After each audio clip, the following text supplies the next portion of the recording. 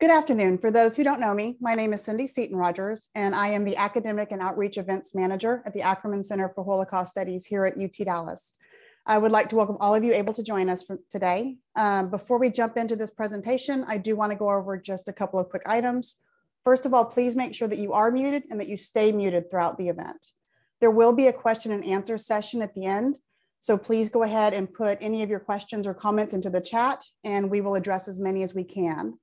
I will now turn you over to Dr. Niels Romer, who will introduce our speaker tonight.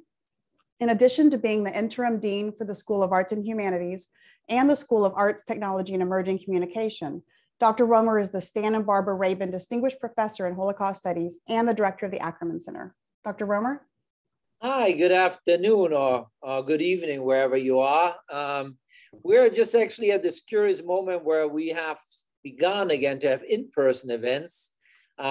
Always with already masks at hand when needed, but at the same time, we've learned over the last, 18 months also the benefits of Zoom events that allow us actually to connect in a more global manner with people who have share our interests and our mission. And so we're really thrilled to kind of carry forward also the things that we've learned during the pandemic, and Zooming is apparently one of them. So thrilled to have you all here once again. Let me just quickly introduce our distinguished speaker, and then we will be off to a good start. So our wonderful guest today is Gráinne de Búrca, who is the Florence Ellinwood Allen Professor of Law at NYU and Director of the Hauser Global Law Program. Before joining NYU in 2011, she held tenure posts as a professor of Harvard Law School, Fordham Law School, and the European University Institute in Florence, Italy. Lots of really distinguished places, also nice places on various maps, all very desirable. But before all of that, she was actually a fellow at the Somerville College and lecturer in law at Oxford University. And the reason why she's here with us is not just that she's a widely traveled scholar, as you can see by her biography, but her main fields of research are on European law and international law and human rights, something that obviously has become of growing interest to us. And she is a co-editor of the Oxford University Press series, Holocaust Studies in European Law, and co-author of the leading Oxford University Press textbook on EU law. She also is a co-editor-in-chief, she must be really busy, of the International Journal of Constitutional Law, ICON, and a member of the board of editors the American Journal of International Law, and a corresponding fellow of the British Academy. So now we're even more pleased that you're here, that you found time. Thank you so much. And well, I'll hand it over to you. Great, thank you very much. It's a pleasure to be here. Thanks for the invitation to speak about my work. The talk will be based on a recent book I wrote about international human rights law. It's true, as you introduced me, that a lot of my work in the past was on European Union law, but in recent years, I've also taught and researched and written a bit more in the field of human rights. And actually, I've mostly been busy during the pandemic cooking for my children while they were being homeschooled. But it's great to be able to turn back, as you said, as we emerge from the pandemic, back into more normal academic activities. So what I'd like to talk about is maybe to just give you a sense of the main themes of the book that I wrote recently, because the title of the book is Human Rights in a Turbulent Era. And what drew me to write it really was the fact that we're living in an era, as I guess most of you probably experience in the same way, that feels unusually or maybe not uniquely, but a highly turbulent one. There are geopolitical changes, geological and climate changes, all kinds of changes taking place politically and in other ways. And at the time that there's a great sense of instability and flux and turbulence and so on, we're also seeing something of a backlash against human rights. And the book is written as a response to two kinds of debates. And the first one is a debate recently that's arisen amongst intellectuals about what is called, or what's been rather graphically kind of called, I think, the end times of human rights. So we see in recent years a series of prominent critics, of really prominent intellectuals, writing about the fact that the end times are here for the human rights movement. That's the name of one of the books by Stephen Hopgood, The End Times of Human Rights, but there are others. Another very prominent author, Samuel Moyn, wrote about human rights being not enough. That's the title of the book, Not Enough, about their complicity in all kinds of social ills. And another is entitled The Twilight of Human Rights by Eric Posner. So you see the common theme here that that the high point, such as it was, of human rights is over. And they're saying this not just as a sort of a factual description, but also it has a normative dimension. They're arguing that it should be. These are highly critical accounts of human rights and the human rights movement, saying this movement, the law, the practice, human rights advocacy, and so on, has had its day and should be something else, is needed, something better.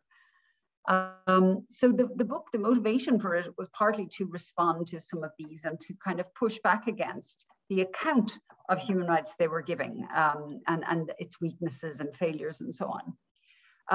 It was also, secondly, a response to a debate, not so much about is it the end times or not, but a more particular kind of scholarly debate amongst political scientists, mainly, about is human rights law effective at all? And if so, how?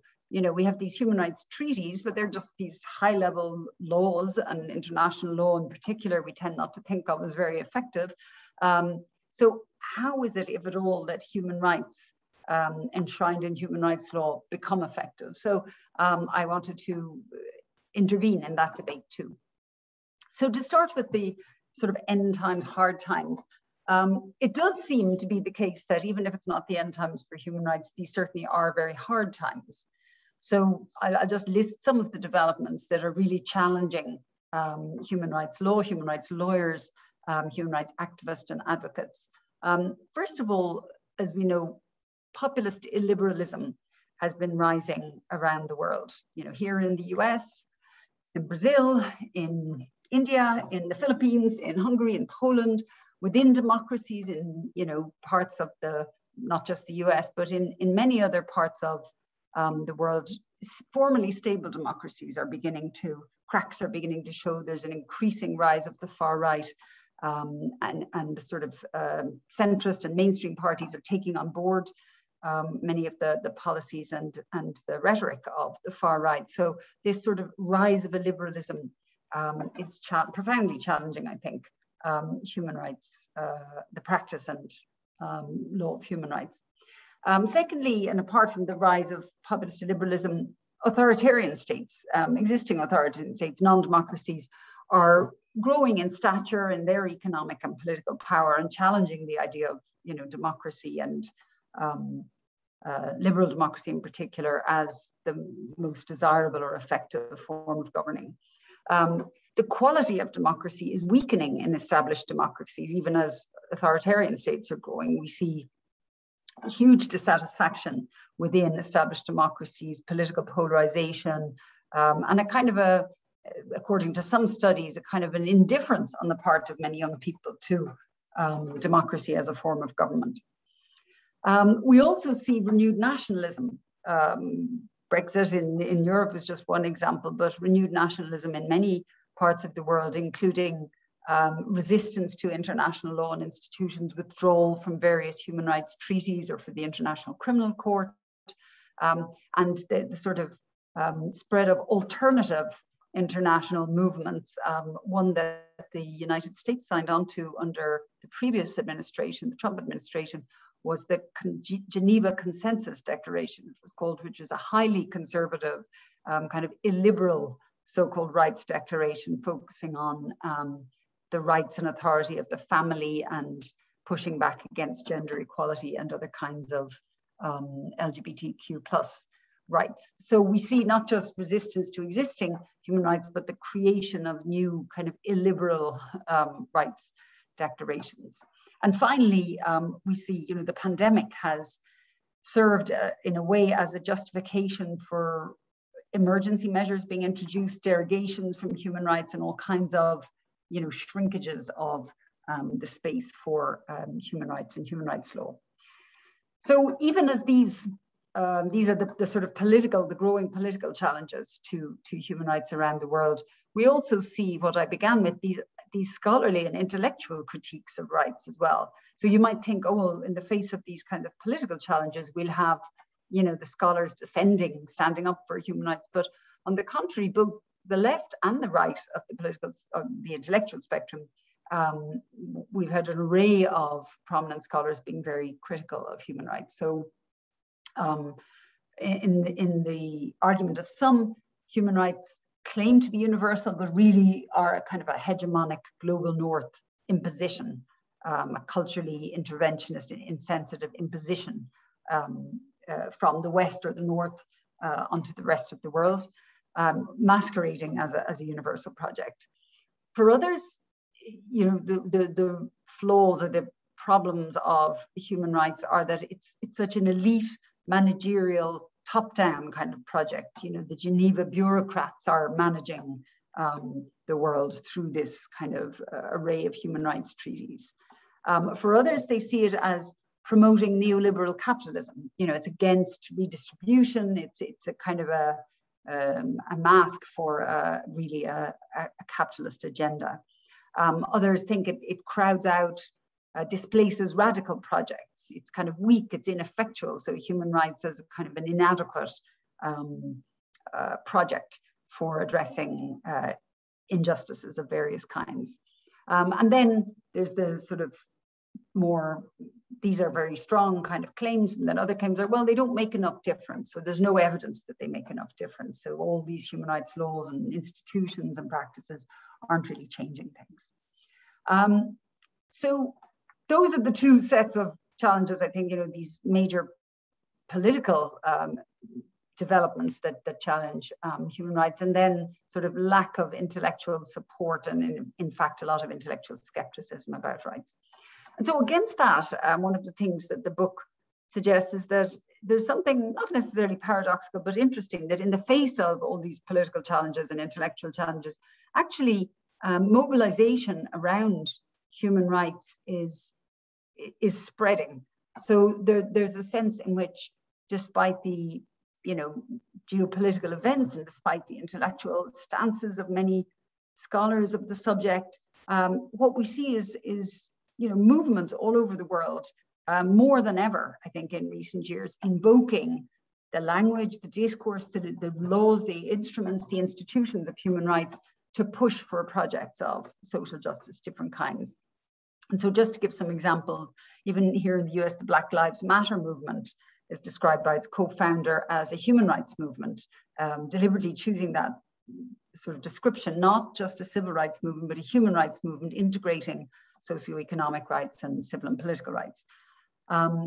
We also see climate rights being invoked everywhere. The climate movement and the climate marches use the language, institutions, and tools of human rights. There's an enormous amount of climate litigation taking place at present before human rights courts, including one by Greta Thunberg and a group of children to the Committee on the Rights of the Child, but also before multiple human rights courts and institutions and domestic courts as well.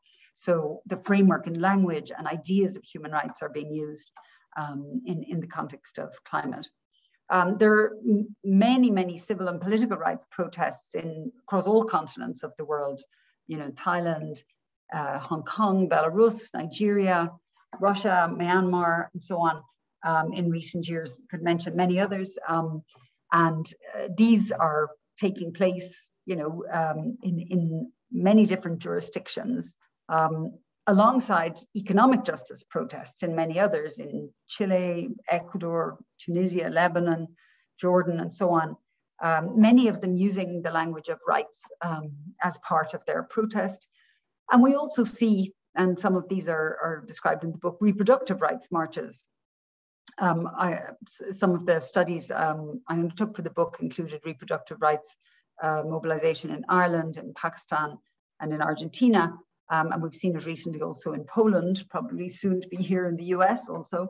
And more generally, women's rights marches. These have really expanded and spread in many parts of the world, in Spain, the US, Italy, Taiwan, Pakistan, and others. So, you know, the picture is not as simple. In other words, these are really challenging times for human rights, but they're also times of hope. And that's one of the arguments of the book. It's trying to push back in a way against some of the pessimism, some of the excess of the critiques. I think there's much in the criticisms that's very helpful and good for reforming and renewing and adapting human rights strategies and tools and so on. But there's also much in it that's really exaggerated, and the deep pessimism, I think, is not matched by the energy that we see worldwide in civil society and social movements. So what the book does is it sort of presents what I call an experimentalist account of the effectiveness of human rights, that's building in part on some existing theories, but challenging others. And it builds this theory by drawing on three main case studies, one of gender justice in Pakistan, one on disability rights in Argentina, and one on reproductive rights as well as children's rights in Ireland. And what it tries to do, doesn't try to respond to all of the critiques I've expressed, but some of them, and in particular that human rights and human rights law are ineffective, that they don't contribute to bringing about positive social change. The second is that, you know, I'm trying to push back against the argument that human rights is an elite, bureaucratic, top-down project that displaces politics. And the third is the idea that, you know, human rights is a kind of the hegemonic imposition from outside or from above somehow of an external framework and norms and human rights norms. And instead, I'm arguing that, you know, the human rights movement is a very broad, pluralist, dynamic, and vibrant one. And that at this particular crucial era, in this particular crucial time where, you know, human rights are under stress, that we should be aiming to renew and reform the movement rather than, as some of the critics claim, to abandon it and to resort to politics seems to be the alternative in their view. And my argument is that human rights law and human rights mobilization is political. It's just a particular set of techniques and tools and so on, underpinned by certain ideals and norms on which a certain consensus has been built, and that it's not apolitical or an alternative to politics. Okay, so just to move on a little bit and say something about the more scholarly argument of the book, as opposed to that broader kind of political argument, that there is a body of human rights scholarship, mostly not so much by lawyers, because lawyers tend to assume human rights law is effective. Obviously, political scientists and social scientists don't. They study it and say, well, is it? And if so, how? And, you know, there was over the last 10 to 15 years, there's been a huge number of studies done to try to see, well, actually, is human rights law at all effective? What happens when the human rights treaty is signed and ratified by a state? And the first sort of array of these studies said, well, there's really no improvement. So a range of political scientists, Keith Hathaway, Hafner Burton, Tsutsui, did these large empirical studies and said, well, we can't show any improvement in human rights standards, conditions domestically after human rights treaty ratification. But then there was a second wave of these studies, and maybe the gold standard of them is by Beth Simmons, who's a political scientist at UPenn. And the second wave sort of challenged the methodologies of the first and said, well, wait a minute, you're taking these very broad brush studies, and they looked into the conditions and various other kinds of criteria being used in the studies. And by challenging them, they came up with more nuanced studies saying that there is actually, and we can show a positive correlation between human rights treaty ratification, that's, you know, new human rights laws, and improved human rights standards, where, and this was the crucial condition, where there's domestic civil society presence. So that seemed to be the crucial thing, that actually human rights treaties can make a difference in practice in countries in which you have some space for domestic civil society. So that's where my book kind of fits in. I wanted to take that insight, that finding of these studies, and to figure out, well, how? What is it about domestic civil society that makes international human rights treaties effective or helps them to become effective? And there were some existing theories that suggested, so Catherine Sickink had a very famous boomerang idea that, you know, human rights are like a boomerang. the domestic activists can't get anywhere domestically. They're caught in these regimes that don't recognize their rights and they repress their rights. So they call out to external actors, you know, to powerful states, to powerful international institutions. And the boomerang comes back in the shape of pressure from those external actors. And that pressure from external actors forces governments to change. So that was her account. Then Beth Simmons had a different view. You know, she said, well, no, it's domestic mobilization in itself. So civil society actors, you know, the things they do by marching, by lobbying, by litigating and so on, they change, they bring about change. And the role of the international treaty for her was kind of a signaling one. It's just like that gives us sort of a signal. So where my book comes in and tries to say, well, actually, it's a bit more than either of these two. That, you know, I took these three studies and also looked at some other examples of the way human rights treaties were used by domestic actors, by human rights activists and advocates and social movements. And the book suggests that what matters is actually ongoing interaction and engagement between domestic actors and international actors, that it's a back and forth, an iterative ongoing process, not just a domestic mobilization, we give, you know, effect to the treaty, or somehow these external actors imposing pressure. It's actually a very complex, ongoing, multi-stage and multi-actor kind of process. And it's slow in many cases, it's not rapid, and very few important, really fundamental changes come about through one-shot actions. That's what I discovered through like a famous court case or a big campaign. These are ongoing, and they really seem to rely on the different inputs of a range of different types of actors.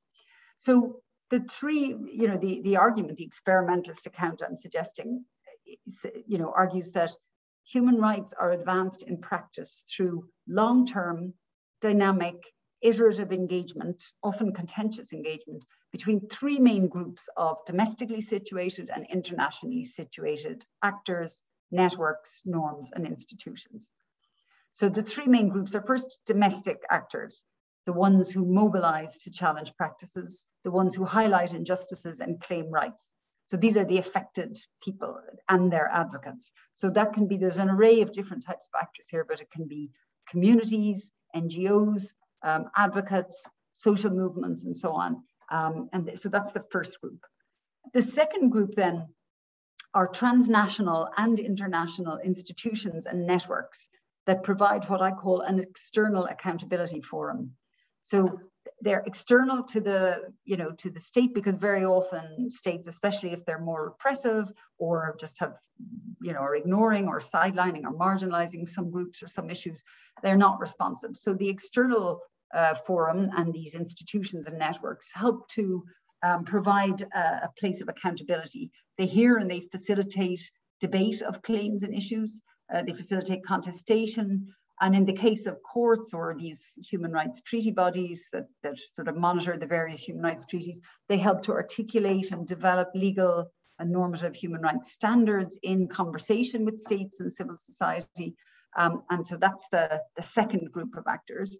And the domestic, you know, the affected communities or individuals and their advocates engage with these transnational institutions and networks. And then the third set of actors and institutions that I found, I initially, when I started the book, assumed it was these two. It would just be a back and forth between the complainants, the actors mobilizing in these international institutions. But I found that there was another very important third set of actors and institutions, and that is independent domestic institutions and actors like domestic courts, ombudspersons, commissions, the independent media, that these are really important after, you know, the sort of going out to the external accountability forum. States still often resist or just sort of stall and do nothing. And domestic independent actors can really help increase leverage, increase pressure, amplify the arguments and claims of activists and so on, and help to translate or to localize, or in the words of one scholar, to vernacularize the normative inputs, the legal inputs from other external institutions. So that's the argument that the way in which human rights law, human rights treaties help to promote rights respecting social change is through this ongoing iterative interaction between the domestic actors, between the international institutions and networks, and independent domestic institutions and actors too. And what I hope there's a lot of writing about human rights, and I hope the contribution it makes, I think, is to do a number of different things. One is to try and bring the practice of human rights and the work of people on the ground into the frame. So a lot of the critiques I was talking about, the not enough or hegemonic or bureaucratic, whatever, the different types of critiques made of the human rights framework or system, are really thinking about certain elite parts of the system. So they're thinking about the bureaucrats in Geneva, or governments, or courts. And what I'm trying to do is to sort of say, well, what actually brings human rights to life are these civil society actors, a whole different array of different kinds of actors who, whose rights are at stake, the ways they mobilize and claim rights and argue and so on, and they're, advocates and activists and so on, that we need to bring these into our frame. That's why the book is called Reframing Human Rights. And that gives you a different picture and widens the lens a bit from just looking at these elite actors and treating them as the sum total of the human rights movement. So it integrates civil society and social mobilization as crucial elements of the human rights system. It also emphasizes, unlike some of these other theories I was describing, multi-level engagement and interaction, and the promotion of human rights as a long-term project, that this is not something one shot or two shot, or, that big structural important change takes time, and the way in which human rights law and advocacy works is over time. And so I'm trying to argue for an integrated picture of the international human rights system that's more than the sum of these different parts. I'm also trying to challenge, I mentioned this already, the argument that human rights are apolitical, they're legalistic, and they crowd out political responses to injustice. They channel everything into these kind of narrowing frames, and they don't allow for political, more wide-ranging political responses to injustice. So I think that bifurcation between human rights as sort of legalistic and politics is somehow more energetic and tumultuous is artificial. And also the last thing I think is that I want to question the characterization of human rights as this external imposition, that it comes from the top, that somehow these human rights treaties are imposed on their foreign norms, imposed on communities below. That's not at all the picture that I saw in carrying out the different studies. Human rights are claimed by communities. There's a lot of work they need to do in order to translate their claims and bring them then to these international fora. But more often it is the way in which the arguments are made and claimed by the actors themselves and the advocates themselves that changes the views of the international actors and institutions they're led by. They follow the advocates and actors bringing their cases before them. So I'm trying to push back against that idea of human rights as top-down and externally imposed. And also in a way that lawyers don't like much, even though I'm a lawyer, I'm arguing that human rights law is actually a kind of a set of standards and norms that are continually co-created, shaped through the engagement of different sets of international and domestic actors. So they're not out there. If anyone looks at a human rights treaty, they would know that because they're expressed in such broad terms. But there's this idea that somehow the law is there and it's to be imposed and complied with. But actually, human rights law, in my view, is co-created in this ongoing back and forth between actors and activists whose rights are at stake and who are claiming rights, and these various institutions that provide an accountability forum, that interpret and help to articulate what the rights mean, and then their implementation in practice by other domestic actors.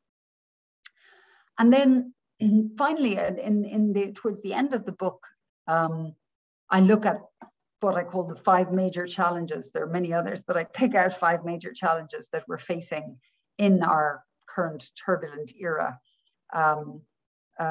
Political illiberalism, which I began by describing the rise of illiberalism, which entails, as I said, withdrawing from international institutions, cracking down on civil society, defunding civil society activists, and worse, silencing and disappearing them, or criminalizing many kinds of human rights activism. So political illiberalism is a major challenge. Climate change is another major challenge because it's affecting all kinds of rights and exacerbating inequalities in all kinds of ways.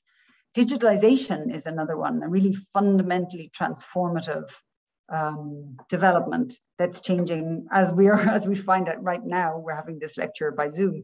That's just one small example, but digitalization is really changing the way we live, the way we work, the way we're governed, and so on in really very transformative ways, and not all positive transformation.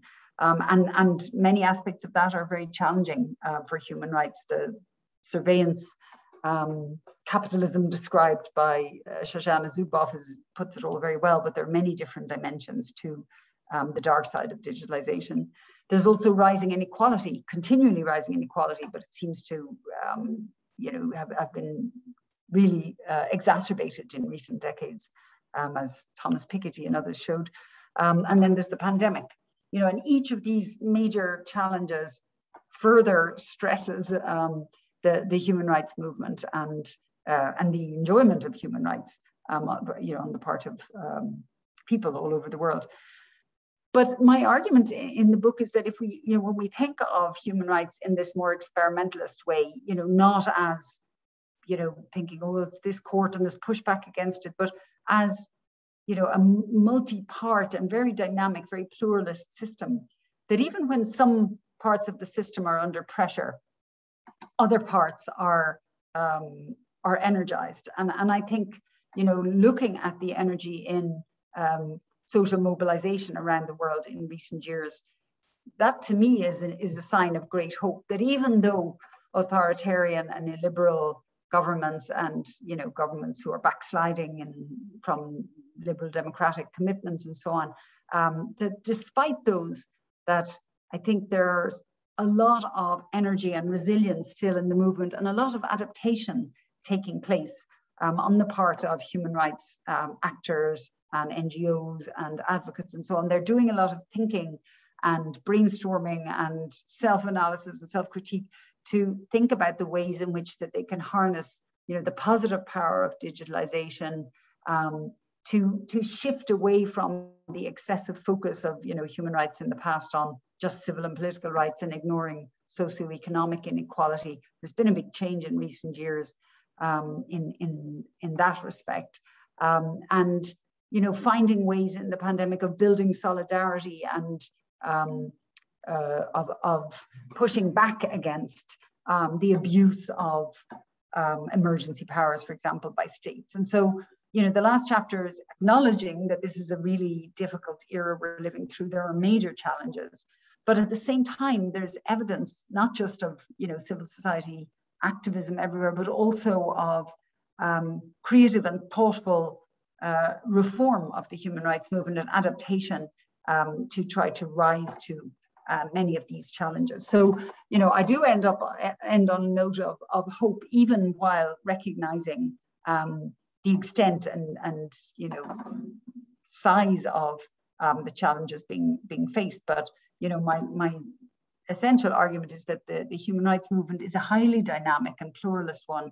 And if we see it like that and widen our lens and our vision of what's involved, I think it does represent our best hope at meeting the major challenges of our era.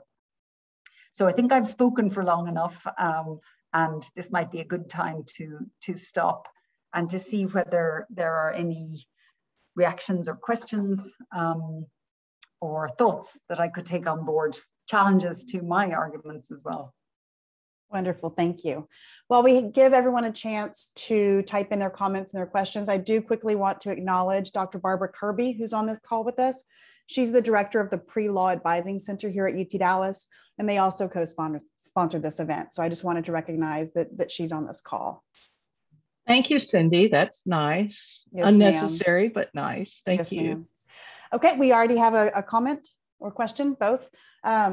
So it says that earlier you mentioned local independent actors like the press or local courts that can pressure governments to change in situations where civil activists and international pressure fail by themselves. Can you elaborate on that? How, why do these independent institutions succeed where other actors fail? Sure. Well, I mean, maybe a first thing to say is just that I wouldn't quite put it that the independent institutions and civil society actors fail. It's that the three sets are interdependent. They rely on each other for different things. And so it's not so, you know, independent domestic institutions wouldn't be able to achieve much if they couldn't draw on the normative authority and the output of, say, the international institutions, or by the domestic actors who bring the claims and identify the wrongs and articulate them and so on. But it's more that, so what I noticed, for example, was, let's say, take the example, I was looking at child rights in Ireland. And so there are lots of very active children's rights NGOs, but Ireland was a traditionally Catholic, quite conservative society, and there was a strong emphasis on the authority of the family. So the idea of child rights wasn't really a very one that was accepted very widely. And so many of these NGOs would go to the Committee on the Rights of the Child in Geneva and go to the European Court of Human Rights and so on. And when those, you know, they then get a judgment or maybe a communication or concluding observations or whatever from the treaty body. But then it's not that they've failed, but that it's very easy for governments to just sit quiet and not to respond to those. So that's where bringing it to the media, for example, getting the issues aired domestically so that the international shaming part can have some effect, because then if there's reporting on it and if there's media attention given to it, it sort of begins to create greater pressure on the government. Or to go to a domestic court and to point out to the domestic court that there is this, that was very much the case in Argentina with disability rights activism, that they were trying to challenge the lack of inclusive education for people with disabilities in Argentina. They got some really great output from the Committee on the Convention on the Rights of Persons with Disabilities, but trying to get that accepted domestically was very difficult. So they brought domestic cases after doing the international advocacy, and they got judges to take seriously the arguments and the output of the international treaty bodies. Or they also they conducted some really savvy campaigns to generate publicity and get media support as well. So that's the example of domestic courts and media kind of amplifying, adding to the pressure, because domestic leverage is often better than international leverage, because some governments find it very easy to ignore, unless there's some sort of big money attached that they want to be sure they get. But in the absence of that kind of incentive, it's very easy for governments to ignore international output. They deal with the embarrassment for a little while and then they let it drop. But if you have domestic actors that continue, that go to the ombudsperson, that go to a court, that go to a human rights commission, that find some other voice, or to like the opposition in parliament and so on, and get questions asked and so on, they keep the pressure on, and they prevent the issue from going away. And so that kind of clever use of bringing the international output back and leveraging it then through different kinds of independent domestic institutions. So I hope that clarifies a little bit. Definitely. I think Dr. Romer may have a question if he wants to go ahead and address you. Yeah, of course. Thank you. First of all, you complicated this narrative by populating the whole issue with so many more domestic and international players and kind of giving us a sense of how they're all intertwined. But I also do think that while doing that, you ended up on the one side, as you said, on a bit of a hopeful note, but you also were doing a good job at kind of managing expectation. And I think it was very interesting how you kind of shifted, verbally away from the initial critics that were about success and failure toward something you call more an ongoing iterative process. And I think that in lots of ways becomes, well, a bit more long-term engagement rather than these kind of short-term. So that's, what I would think is kind of interesting, that maybe we're mistakenly sometimes engaging this in the expectation of very quick and instantaneous successes. And then when they don't materialize, we think that the system doesn't work, that they're failures. So that's on the one. The other one, and I find that also, your hopeful message is almost, in my mind, actually on the part of those that can make a difference. By bringing so many more players to bear to the process, you're in lots of ways inviting everyone to have their part in it, right? That in so far as you're saying local voices are also part of a larger national, transnational process, they also have their role to play. And that is, I think, precisely what is sometimes so hard to see for our students, that they're, if you start with where you began with the turbulent times, the overbearing statistics of havoc here and havoc there, then that in many ways often leaves individuals with a sense of how can one possibly make a difference. Yet, if I understand you correctly, you actually, in lots of ways bestowing more agency upon the local, agents in this process than others would have. Would that be right?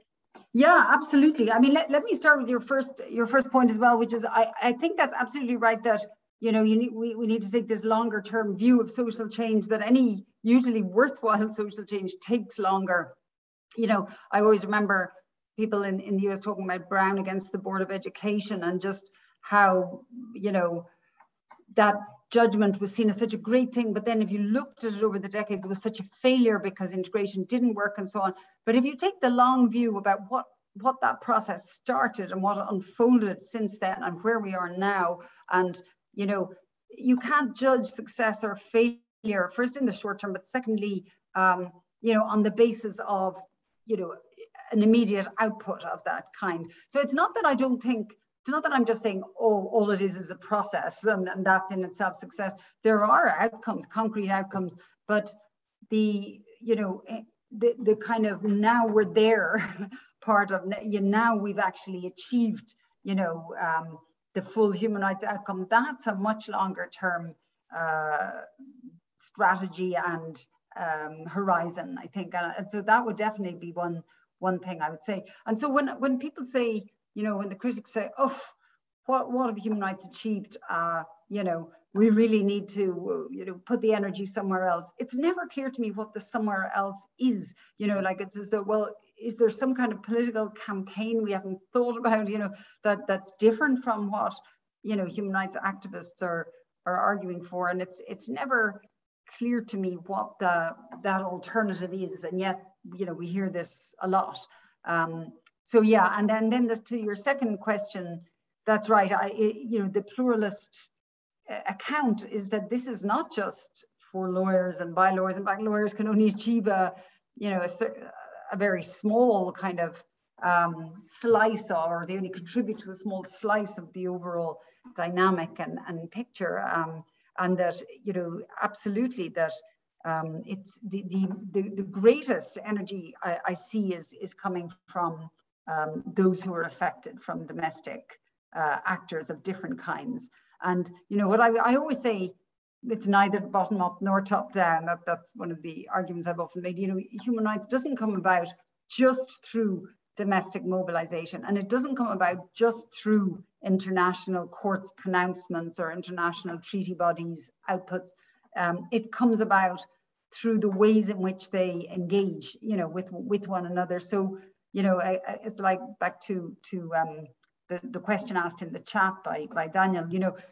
It's not that certain actors are better than others or stronger than others. It's that they rely on different roles and different parts being played by different parts of the system. And there are probably many others that I haven't mentioned, that could be brought into the picture too. Thank you. Thank you. We do have one more question that came to me in the chat directly, but I'll go ahead and read it. It Sure. said, should we criticize human rights and or its theory, or the way in which human rights have been embedded mostly in legal state frameworks that work from top to bottom and privilege national security over human security? You talked about this already, but I wonder, what do you think about reclaiming political spaces to create local solidarity networks, a more horizontal approach, such as a historical dialogue or mothers collectives, etc.? Yeah, I mean, I completely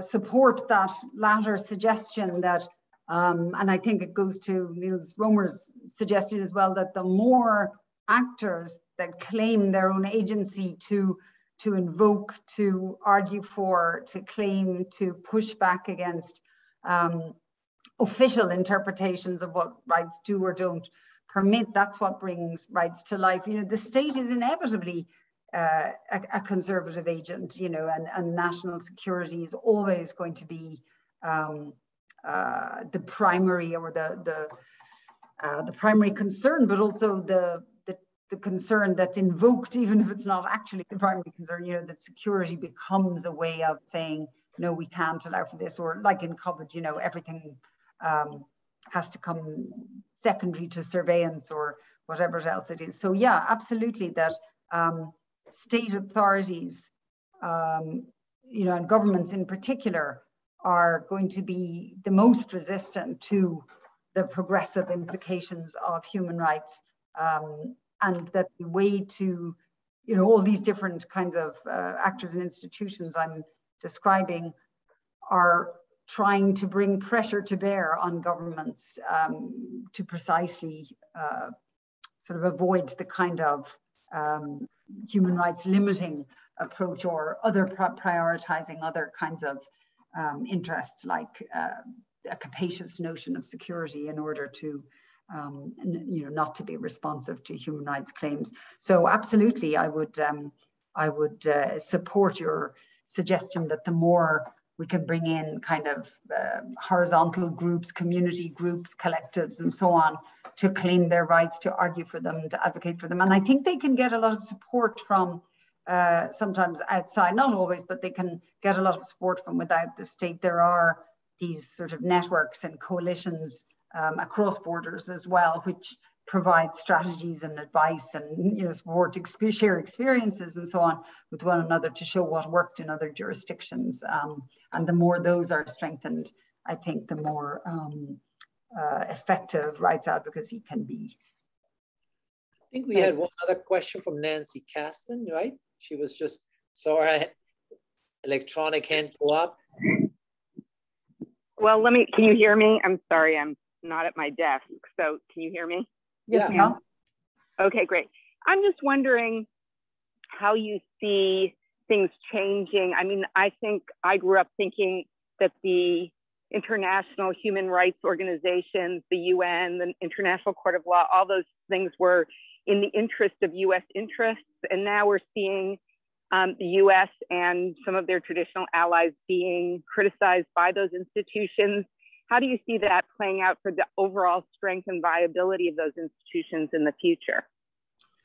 Yeah, I mean, you're certainly right that as the geopolitical order shifts and changes, that different institutions, their composition changes and different interests are represented and so on.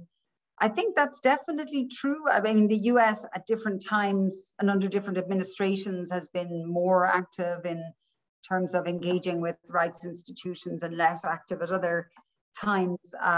But it's certainly true for now, you know, if you compare the Human Rights Council, for example, to some of the treaty bodies or courts and so on, it looks very different to 10 years ago. But I think that, so, you know, some of my argument is precisely that the changing nature of the international order, it can be a source, it can seem like a source of instability and risk, but it can also be a source of opportunity for those, you know, sort of arguing for different kinds of rights, you know, claiming different types of rights and arguing for them. So, yeah, I mean, your question, I think, was a little more to, are international institutions supporting states? And you know, I guess it would depend. It depends on what the state's interests are. So there's certainly a much more multipolar political order right now. The US is much less powerful than it was. I think that's probably right. But it still is you know, again, depending on the administration in question, you know, creates alliances. You know, at the moment, Biden's trying to create this alliance of democracies and so on. So that's usually what you see, is this kind of political reorientation to try to build new institutions or other institutions if some get captured and so on. So I think that's what we see happening at the moment. Yeah, it's certainly not, you know, the human rights system is no longer, nobody would say it's the creature of the US, even if the US was very active in its foundation in its early years, but it has changed a lot. I think that's right. Well, thank you very much. Thank you. Yes, we don't have any more questions in the chat, and we have used up just about the full hour. So I want to be respectful of your time and everyone else's. Thank you very much for the talk, and thank you to everyone who joined us. And I'm sure everyone will join me in either electronic applause or real applause, but thank you very much. Great. Well, thank you I enjoyed the discussion. Thanks for inviting me.